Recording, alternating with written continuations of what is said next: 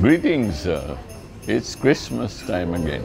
It's a time for Thanksgiving and a time for, sabi nga nila, soul searching.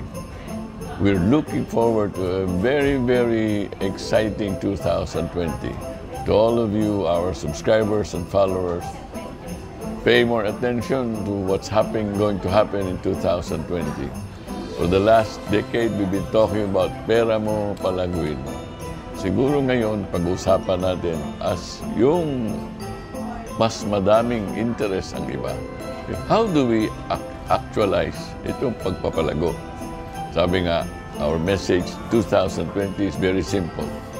Do more with less. Be happy, be more happy with less sakit ng ulo, with less effort. Yan ho ang ating promise for 2020. Continue to subscribe and watch our vlogs coming up in 2020. We're one with you. We only have to thank you, our subscribers, for incentivizing us to do even better and share with you the opportunities that we are seeing in 2020.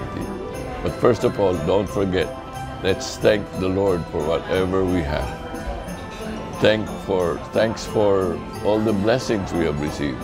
These blessings will carry us on for 2020.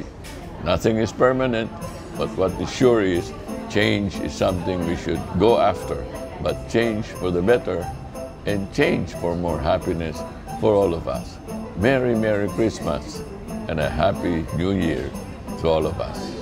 Ito po si Francisco J. Colaico saying once again, thank you and God bless.